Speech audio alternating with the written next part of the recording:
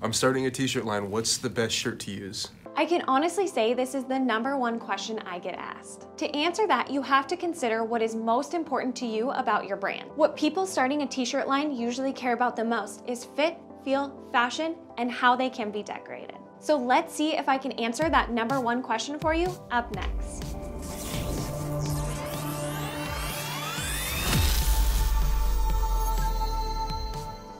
Hey guys, it's Melissa with ShirtSpace. When it comes to finding the best t-shirt to start a t-shirt line, what you'll first want to consider is your brand's aesthetic. If you feel like your brand is more about the design than the shirt, I would consider using the G500. Okay, what I'm referencing here is brands that tend to be about funny slogans or silly images. Personally, I wouldn't consider a brand like this to be a fashion-forward brand, so a classic tubular tee might be your best bet. But I'm guessing that people watching this video are more interested in starting a fashion-forward clothing brand. When it comes to a fashion-forward clothing brand that appeals to all genders, I can definitely give some more recommendations. And again, we will want to touch on what matters most: fit, feel, and fashion. Let's start with fit. This is a big one. Everyone wants to look good and feel good, but playing to both genders can be hard. This is where manufacturers have stepped up to create the retail unisex tee. This slim fitting tee that caters to both genders will be a hit for sure. Next, let's touch on feel. A soft, comfortable tee will be something that your customers will not forget. So this is where fabric comes into play. There are 3 recommendations I would make on fabric. The first is cotton, the second is CVC, and the third is tri-blend. Let's talk 100% cotton. 100% cotton is a tried and true tee. Its only downfall is that it will shrink after its first wash. But if you provide your customers with the correct wash instructions to follow, they will be sure to fall in love. Next up is CVC. CVC stands for Cheap Value Cotton. This refers to the cotton poly ratio within the tee with a heavy percentage of cotton. These tees provide the softness of the cotton and the durability and texture of the polyester. Finally, we have our tri-blends. This is a blend of 50% poly, 25% cotton, and 25% rayon. A tri-blend is very similar to a CVC, but with an added feature.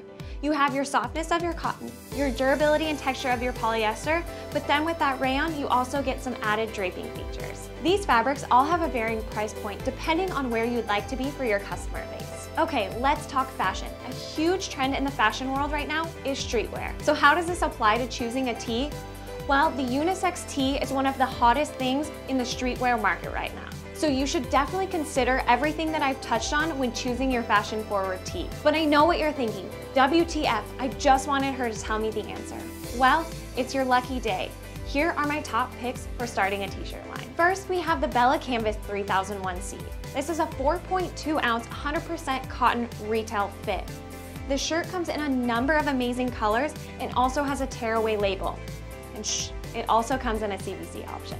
Next up, we have the N6210 by Next Level. This shirt is made up of 60% cotton and 40% polyester. It's a 4.3 ounce and comes with a tearaway label as an added bonus. Now for our tri-blends. First up, we have the TR401W, weighing in at a 3.7 ounce, making it a great lightweight option. Finally, we have my personal favorite. It's the 3413C by Bella Canvas. It's a 3.8 ounce retail fit with unisex sizing, side seams, and a tearaway label.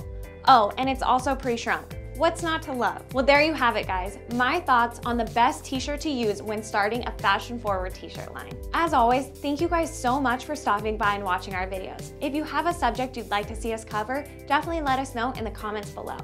Make sure you subscribe, turn on your notifications, and have a great rest of your day. Thank you for sticking around with a video this long. I hope you're enjoying our educational videos. We have a lot more to come, but make sure you subscribe so you don't miss any. Oh, and come check out our Instagram. You won't be disappointed.